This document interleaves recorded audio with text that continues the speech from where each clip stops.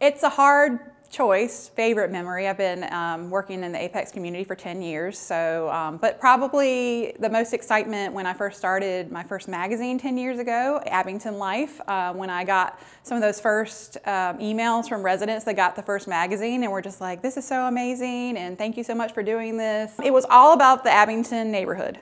So it was about the families, the kids, the pets, businesses, and then we did events there. Fun fact, when I started working with them in 2014, they had no social committee for like the HOA because people, it's a thankless job. And so they had disbanded for a while. So I did events for them for free for 4 years until a social committee kind of picked up the torch and went on with it. And they still have an active social committee now. Getting the validation that people wanted it because it kind of started from nothing, and I picked Apex kind of arbitrarily and said, oh, that's a good place to focus. So it's amazing what's happened in 10 years.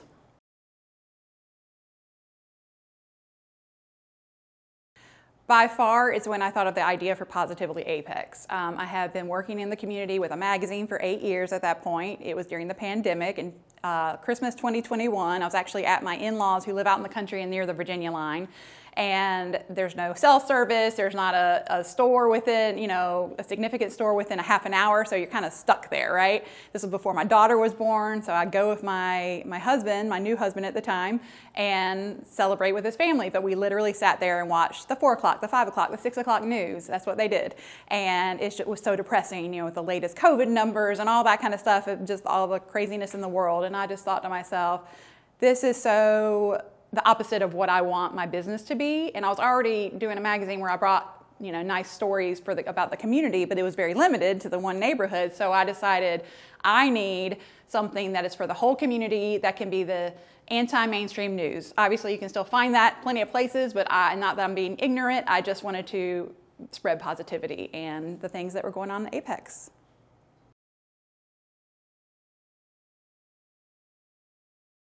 So even though my dirty little secret is that I don't live in Apex, but my whole life revolves around Apex. I always say I identify as an Apexian. I live in Willow Spring. It's just cheaper when I have my daughter to move out there, and now with 540 expanding, it'll be even easier to get to Apex. But Raleigh's becoming a big metropolitan area, so it's no different. I've lived in New York and LA and places, but I knew when I started working with the community to make myself legitimate, I had to attach myself to a legitimate organization. So I started with the Chamber. So I've been with the Chamber for 10 years. I'm an ambassador. I was Ambassador of the Year a couple of years ago. I'm on the board now. And that's just a great organization, especially targeting businesses that I work with in my business.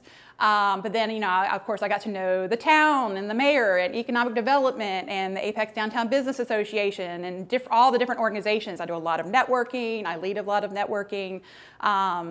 So that's pretty much what makes Apex home for me is, most of my clients, my business clients, are located in Apex, and I try to support my clients. So when I come to the dentist, it's an Apex. When I bring my daughter to the dentist, it's an Apex. So my life literally revolves around Apex. I feel like there should be a red carpet on 1010 Road from here to my house, and that's just my little road that I travel every day.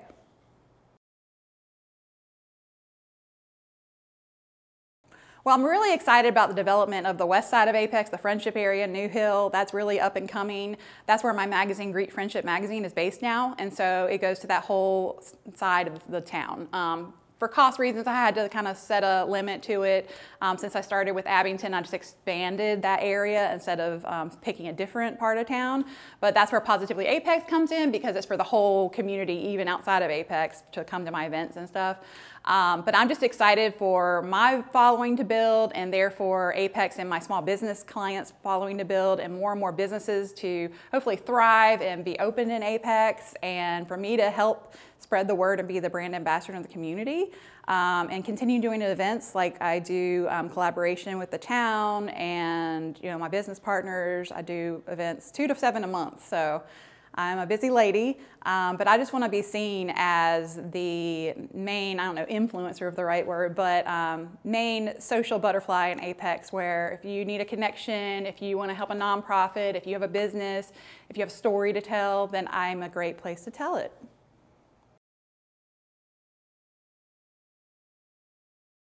So my main work is Positively Apex, but what I love about what I do is I do a lot of events through Positively Apex officially, but I also collaborate and I love to have a hand in anything significant going on for the town. So just helped on the planning committee and as publicist for the Apex 150th Gala. I do a lot of help with the chamber, of course.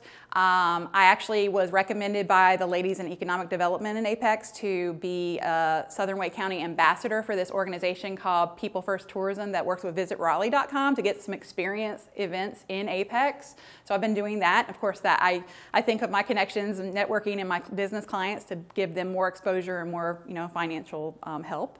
And I in lots of networking groups. I'm in a BNI chapter. I go to a ASBN, Apex Small Business Network. So that's how I built my business, is just by building relationships and meeting people, and also having the public come to my events and stuff. Like last year, every October, I do an annual, what I call the Positively Spooky Pet Fest.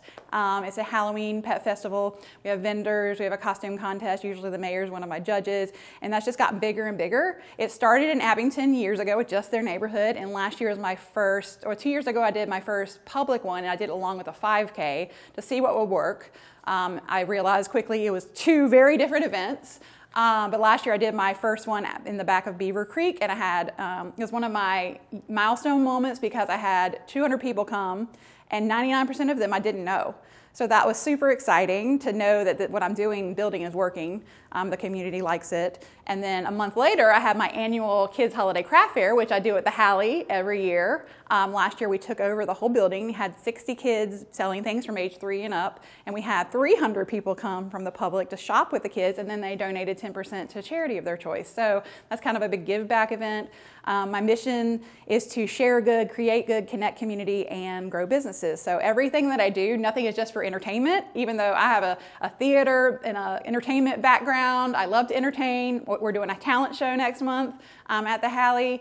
But everything's like, okay, now we've got the entertainment section covered. How can I rope in my business partners and the community organically to make it not salesy for them, but have them be a part of it too? Because everything is a trickle down from what I'm doing to my small businesses. So on my website, I have a blog that they can participate in, a community calendar for anything going on in the community, and a business directory with landing pages.